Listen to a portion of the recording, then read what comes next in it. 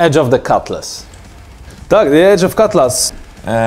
To jest mój drugi ulubiony kawałek z całego albumu, bo jest szybki i jest dobry wpierdol. Ten numer jest mi najbardziej bliski, ponieważ odbywa się bez zbędnego pierdzielenia, tylko jest mocne uderzenie. Szczególnie na koncertach, jeden z moich ulubionych, naprawdę można się przy nim nieźle pobawić. Jest przeciwieństwem do mojego ulubionego, o którym za chwilę opowiem. Natomiast podoba mi się, bo jest szybki, dynamiczny, jest konkretny łomot, zwłaszcza na koncertach. Robocza nazwa tego numeru to był Brown Note. Wzięło się to z tego, że w zwrotce mamy takie...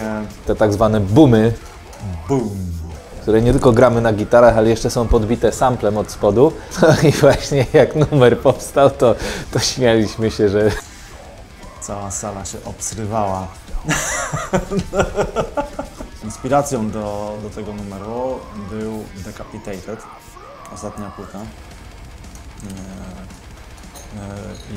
I trochę wnikliwi słuchacze mogą może wyczuć klimat. Numer, którego jak Mateusz go napisał i wysłał, to się bałem. Bo numer jest dosyć agresywny i intensywny i wydawało mi się, że będzie trudny technicznie do grania, a tak naprawdę nie jest.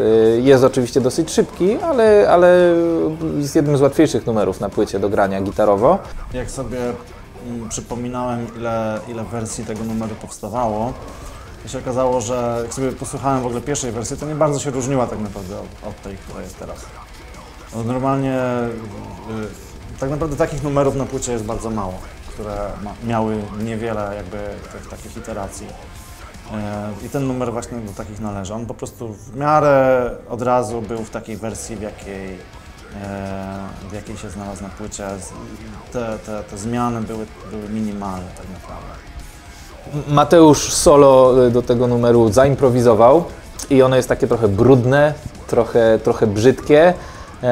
Ale moim zdaniem w tym cały urok i jakby w całym tym numerze bardzo fajnie to siedzi.